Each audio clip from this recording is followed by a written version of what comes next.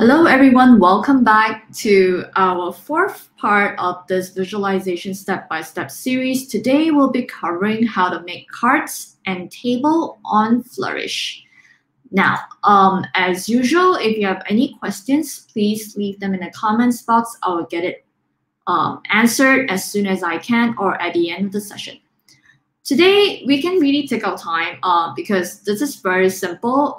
In case you don't know, Flourish actually has certain features that are pretty cool, which is called cards and table. It makes very simple tables and say grid cards look very attractive and interesting. So these are just the introductory slides to what GNI does. And of course, as usual, you can always visit this website to pick up any online course that is of interest to you. Now, of course, I should also mention again, as I did with other parts in the previous sessions, is that if you have a newsroom request or a journalism association, a group training request, please do not hesitate to reach out to myself or to the email newslabsupport@google.com with your request, and we'll try to attend to it as soon as possible for a private training session. Now, today we'll cover Flourish cards and Flourish table. I think you pretty much know by now how Flourish looks like. If I assume that all of you have already set up an account. If you haven't yet, and you missed the previous sessions, please do go to this website to just register a free account. It's really fast. You don't have to pay any money. In fact, if you can even unlock the premium account if you are submitting a request as a newsroom. So most newsrooms in Asia, I believe, already have an account. But if your newsroom doesn't have it yet, well, then it's time to head on to the Flourish website. Scroll all the way to the bottom. There is a request application for a newsroom access. Now, the difference between the free and the premium account, basically for Flourish, is that the premium account allows you to lock and private your visualization. So whatever that I publish right now, because my account is free, therefore it is searchable on Google and can be publicly viewed. Now, the premium account also allows you to upload your data from Google Sheets directly. Right now, if you're using a free account, you would have to upload the XLS or the CSV file from your hard drive. Okay, so today, first things first, we'll look at cards, right? So what is cards on Flourish? Basically, they have three types of designs. One is the carousel, one is the grid, and one is the profiles.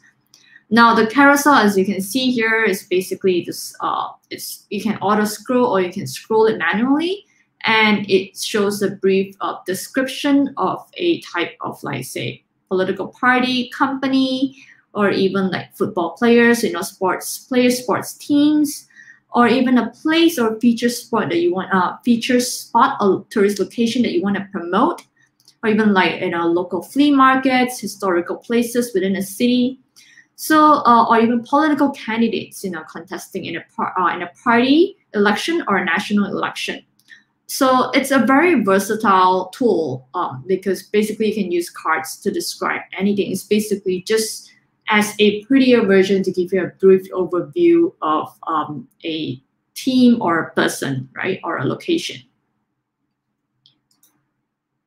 So again, this is the carousel with filter. Filter meaning that you can just then, select and deselect the options, and then it'll narrow down the cards. And then grid does the same thing as well. It's not the scrolly one, it's just static, but it allows you to also do the same thing to filter it. Profiles, it's basically the same as version of grid, only that it has more text, as you can see at the bottom here.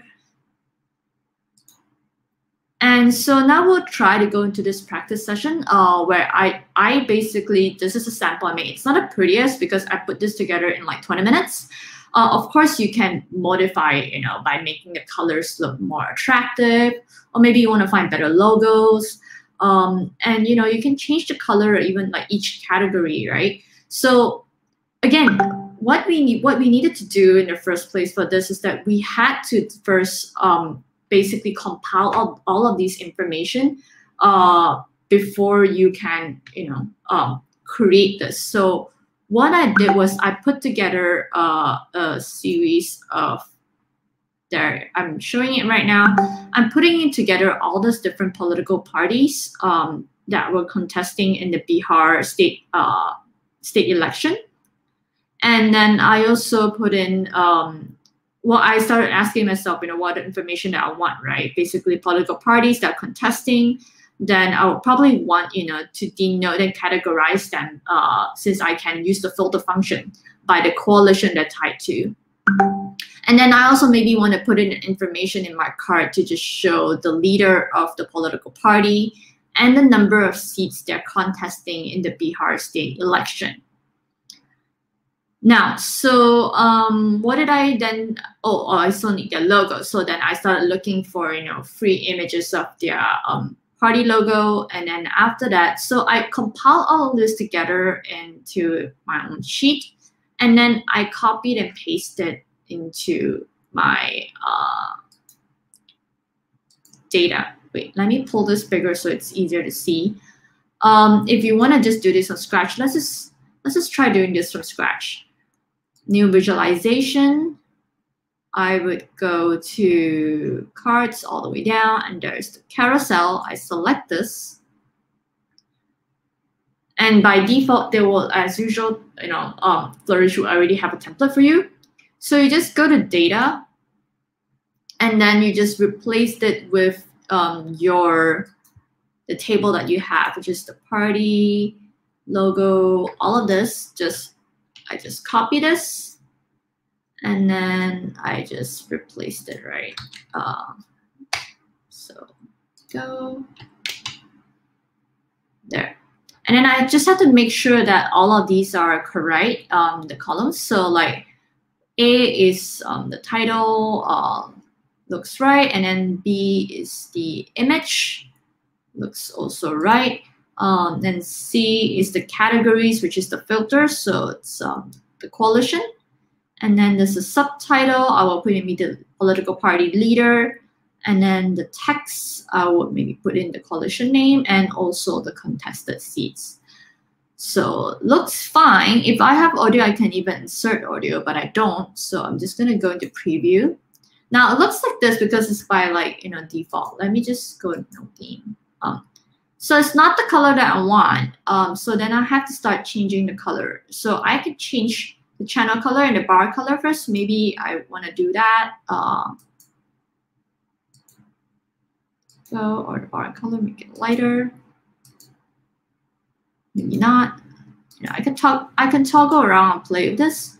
So it looks like, okay, if I were to do this, okay, maybe this is how it looks like. Okay, so I could do this. And then next I want to do is I want to change this because I don't like the colors here. I could even do autoplay so that it'll auto scroll. And I could even set the time duration for the autoplay. And I can even show the play button. Now, cards. Okay, now here I can actually adjust how I want the layout to be. Right now, it's overlaid on the image. So I could choose, say, if I choose portrait. Oh, sorry. Looks like it's not quite sure why it's doing this. Let me just refresh.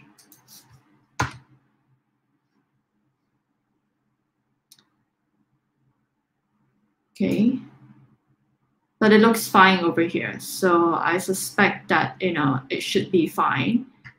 It looks fine in this preview, but it doesn't look okay here. So never mind that. We can just go into, say, for example, if we want title on the image or even image below text, we can adjust all of this. Maybe I will use the one that I already did because this one is still, I'm not sure why it's doing that. Okay, now it's also affecting this one as well. Okay.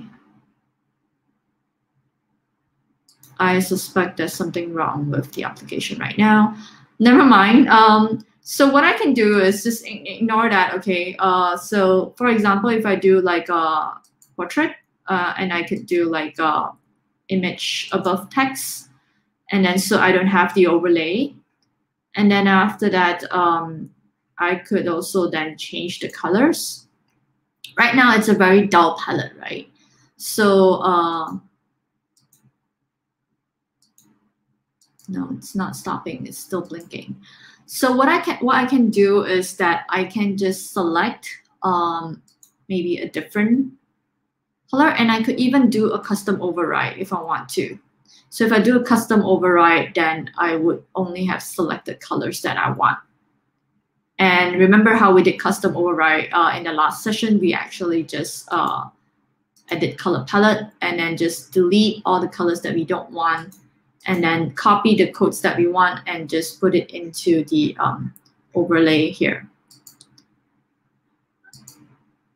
And we can check on the legend, the layout. Right now, let's see. Okay, now it's fine. It's very strange. Okay, so check on, okay, so yeah, then we can adjust the font size, the font type and the font color. So all of these, and you can even have a footer where you could just put a source. Maybe in this case, you could just put the election of India. And then you could also put in the URL, which we mentioned the last time. I think it was ECI something. Yeah, can't remember. But yes, so you can put all of this.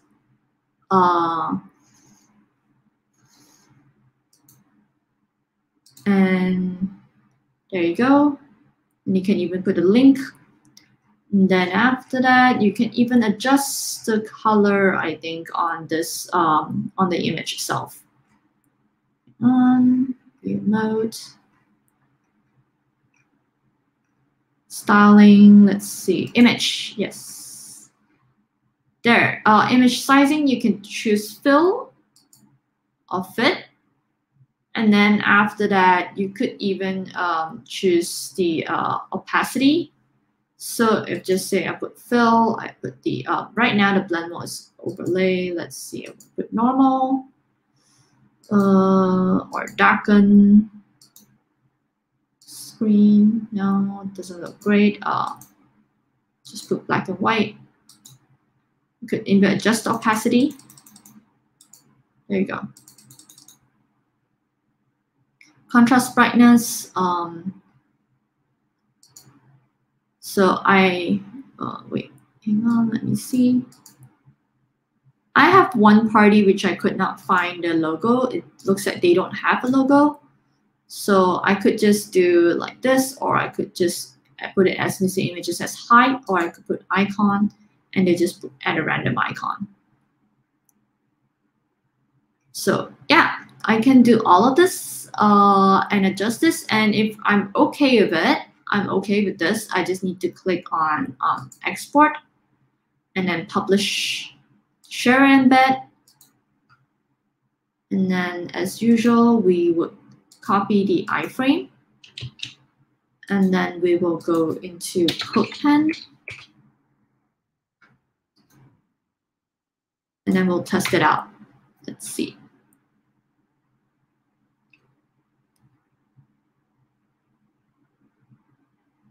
Yeah, and then we can even like try out by taking out this coalition, or I can even like, you know, take out this coalition, and then just, oh, there you go.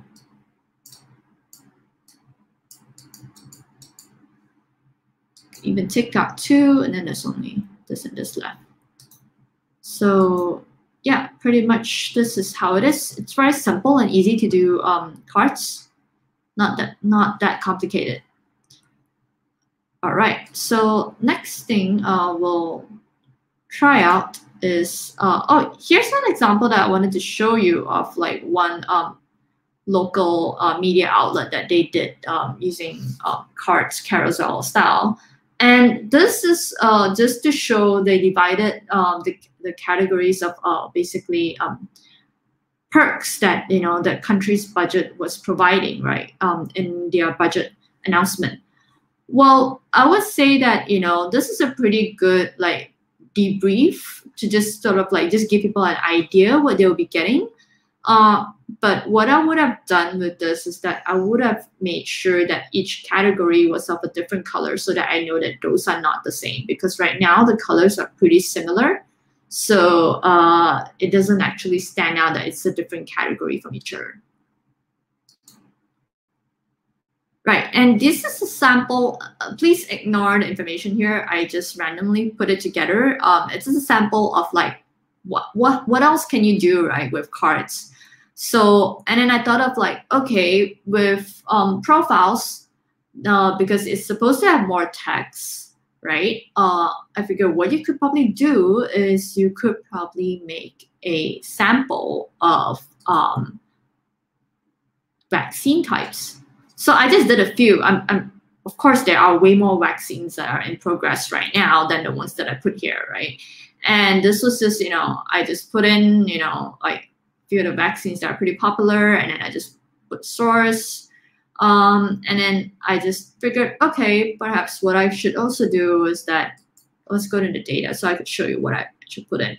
So what I decided to put in was, okay, the vaccine name, the image of the vaccine, and category. What should I put for category, right? So then I realized that, okay, all these vaccines are like created based on like different types of like, denominators of virus, right? So then there's the mRNA, there's adenovirus, inactivated, right? So this could be a good way to categorize them. So then I figured that, okay, description, I just pulled together whatever that, please ignore the information here. I just decided to put some text here that are longer than usual, just to see how much it fits. And I also decided, okay, people probably want to know the efficacy rate. So I just put together this something within like 15 minutes, 20 minutes. So if you have all the resources already available to you, especially if the information is provided by the government in like a so-called like templated like information on the kind of vaccine that they're importing into the country, and what are the basic information of each type of vaccine they're importing. So then that could also be like your base information to just put into your profiles card. So as usual, I make sure that all of these columns are properly checked. They are the correct ones, that, the title is A, column A, images in column B, categories in column C, and what are the subtitles that in text that I want in. And yes, again, these are also filtered. So I think by now, if you were to include all of the vaccines, which I think that there are like about a dozen or so by now, so then you will have way more cards on this list. And of course, then you can also adjust colors. Same thing. So the thing about cards is that you can choose when you select cards, even though if you select a carousel, it just goes by default into carousel, but you can always switch it to grid. Like right now, I went into grid mode when I selected the template, but I can always change it to carousel, and you can see it still fits. So you can even play around to see how many words you can try to fit into the card if it's on carousel mode, as opposed to when it's on grid mode.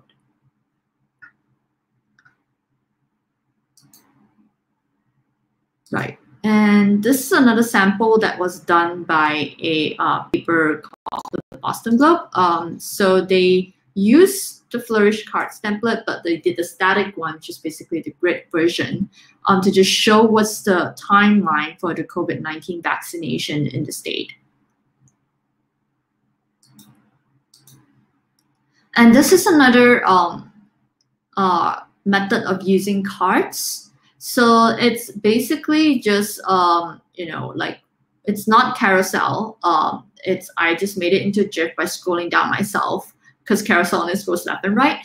So what they did with this is that it's by a Indonesian newspaper. So they created cards with image overlay, and they highlighted all the different timeline, important dates throughout the whole omnibus law passing. Now we will move on to the next one, which is the Flourish table. So I mean, we all use table in our media organization, right? Be it print, or even on web, we like our tables. But sometimes we find that the tables can be pretty boring. So how would you want to make your table look more interesting, right? So one way is to go to Flourish Table. It's like the fancier version of Sheets. And you have the default design, and you have the bingo card, and you have the searchable database. Today, I think we'll look into searchable database because that essentially will cover most of what most newsrooms would use if they ever want to use the table. And 5 situations that Flourish provided as a guideline, which I would also copy the link here because I think it's a very, very great guideline. And they also have amazing tutorial on Flourish website. So it's basically 5 scenarios that you can use a table, right? When you need to show individual precise values and you have a lot, just say a lot. Okay, usually you publish in print in a table, maybe you have like 10 rows. But what if you have, in this case, the example that Flourish gave was the worldwide university ranking, which they had like 100 universities on the list. So then you want to show individual precise values, you could easily then extract it out, right, from the 100 list, but still have the 100 universities in the table itself. And you also probably want to compare the different data sets. In this case, they had the 3 different rankings to be compared, so that they can compare, which is by the Times Higher Education, QS, and also Center for World University Rankings. And then you can even show detailed and summary data, which is, you can show like the number of students per staff. And then when there are different parameters of measurement, like such as the female to male ratio in this case, and in this case is when you have a lot of categorical data, which you can see here, there are a lot of columns. So it looks prettier than your static print table, and it also allows you to have way more information in the table. So this is a sample that I made, right? So I decided, why not let's do one just to show you guys how we got it done. So I got this data from the World Happiness Report. It's basically a ranking of the world happiest countries. Now, when I downloaded the data, they had a lot of parameters of measurement. So what I did was I only took the measurements that I thought were important to, say, the people, what would people want to know? First off, obviously, they want to know the rank of the country, right? And perhaps they might want to know what a region is. So you can divide even like by regional indicators when you use up in your searchable database. Then you can look at countries within the same region, how do they fare? And perhaps you also want to look at what is their score, right? And basically, we saw the highest score got rank 1, right? And besides that, maybe you would think that, oh, the score maybe has something to do with the GDP per capita in the country, or even the kind of amount of like social support that they get. And also maybe it relates to the life expectancy or the freedom to make choices. All of this. So I will open this up and I'll show you guys what I did. Hang on, let me there. So I kept these data, freedom to make life choices and perceptions of corruption. But of course, it's up to you, right? I mean, this is just an example.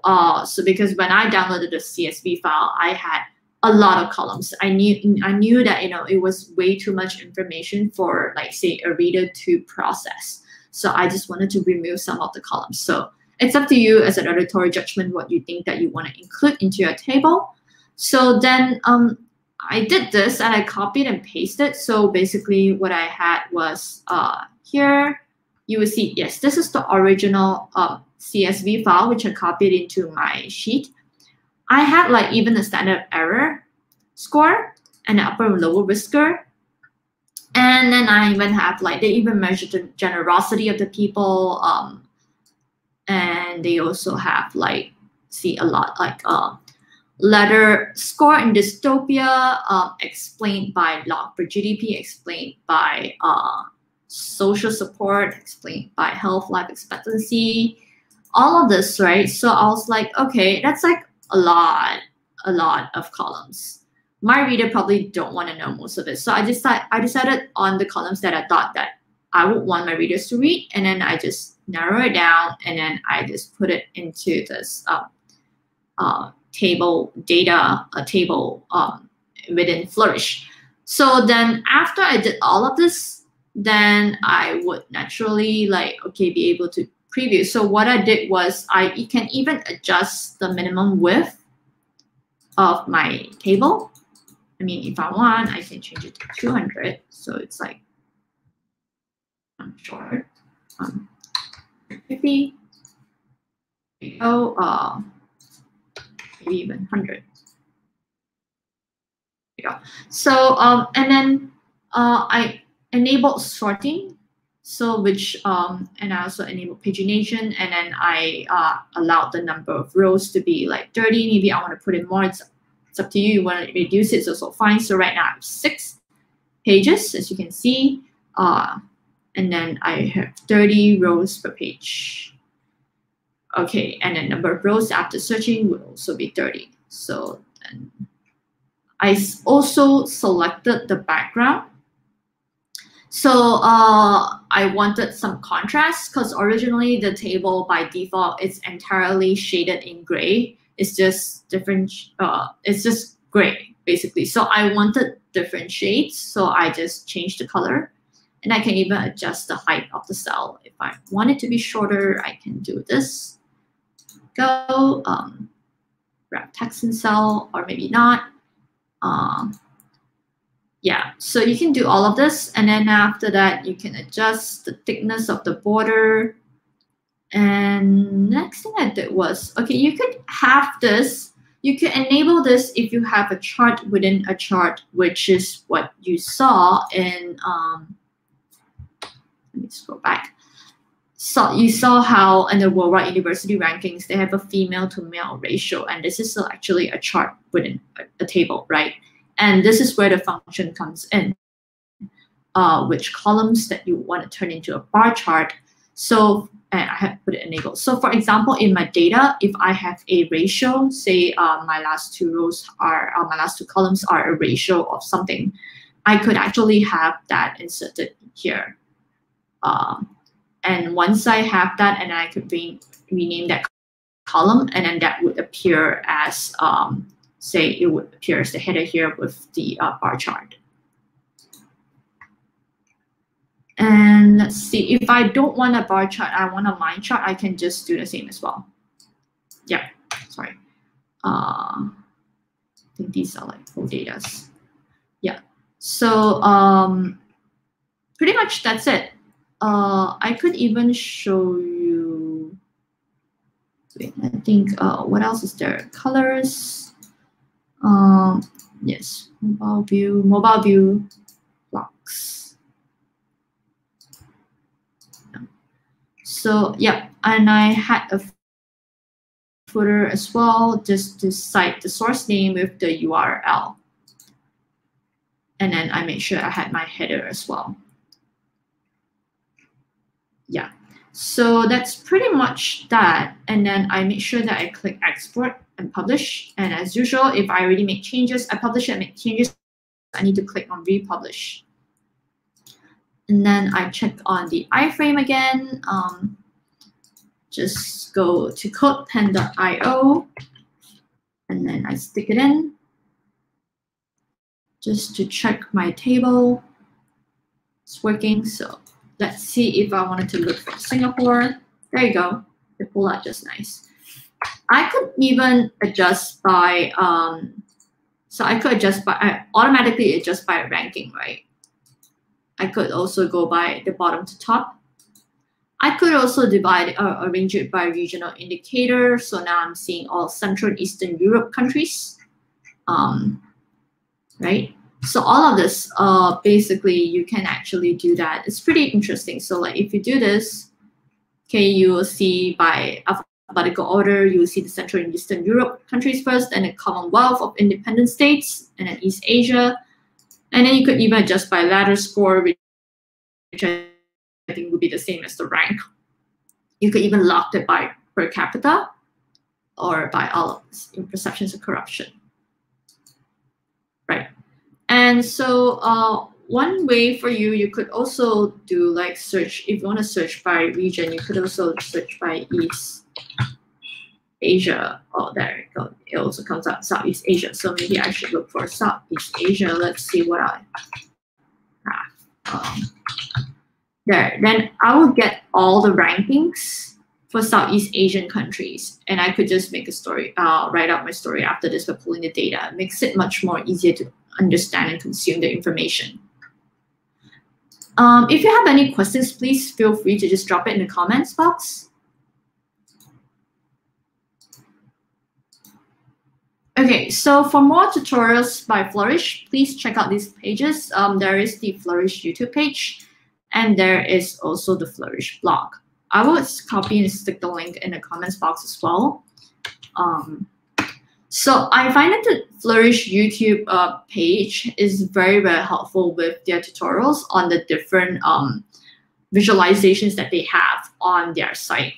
And of course, if you want more like detailed and comprehensive guide, then their blogs is also very good because they provide step-by-step guide as well on their blogs. On their blog. And then after that, there is also this other link, which I thought was very useful, is that they constantly update their templates on Flourish. So whenever they do, they would always publish it out and inform their users. And you will find it in this site called under the tab called What's New. Now, we've talked a lot about Flourish, right? And we've actually reached towards the end of the session. So right now, I just wanted to tell you that you don't actually have to use Flourish. The only reason why we recommend Flourish is because one, it's free. Two is because we know we can get you newsroom access if you don't have newsroom access, right? But if you find that you don't want to use Flourish and you prefer to use other types of visualization out there, it's also fine, right? And there are other visualizations out there which are also free for you to sign up and try out. It is similar to what Flourish does. Probably the layouts are a bit different and the templates might look a little different, but it's pretty much the same. And so you can see here, this is one example, which is a data wrapper. So a local media outlet in India actually did this COVID-19 discharge and death chart using data wrapper. And then there's also another one called Everbits, and I highlighted it here, called everbits.com. Now, Everbits, I also found this. This was done by, I think, another media outlet in EU. No, it's actually in the US. So they were tracking the number of applicants from EU for into the US universities.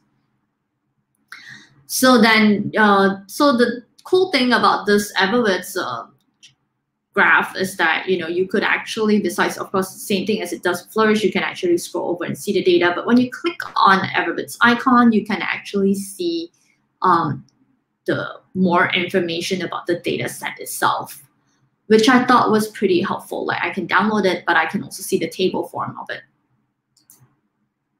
So have fun creating your own charts, cards and table. If you missed out the last session that we had last week, Friday, we actually talked about Flourish charts. You talk about Parliament chart, election results chart, horse race chart, line chart, bar chart, column chart. We even taught you how to annotate a story, create a story, annotate your visualization on Flourish as well.